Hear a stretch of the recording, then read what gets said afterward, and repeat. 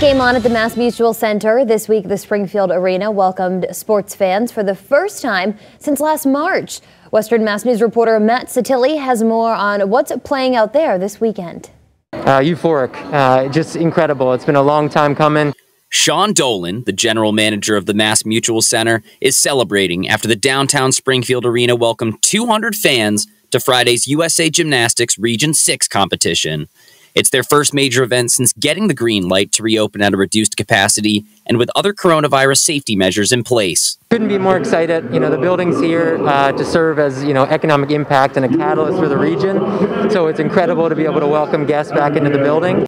Girls from New England and New York are competing through the weekend, and all hands are on deck to ensure that guests safely follow all COVID protocols.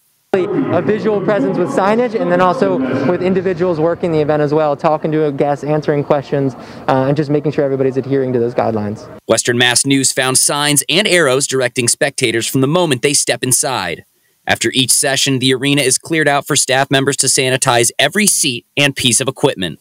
We've been following those very closely. You see signage all around, social distancing, decreased capacities, increased focus on hand sanitizers and cleaning. Sean says they are working closely with the Department of Public Health as they prepare for a busy event schedule this summer. We got a lot of events planned over the coming weeks and months, and so really just for the staff, for everybody in the building, we could not be more excited. For Western Mass News, I'm Matt Satilli.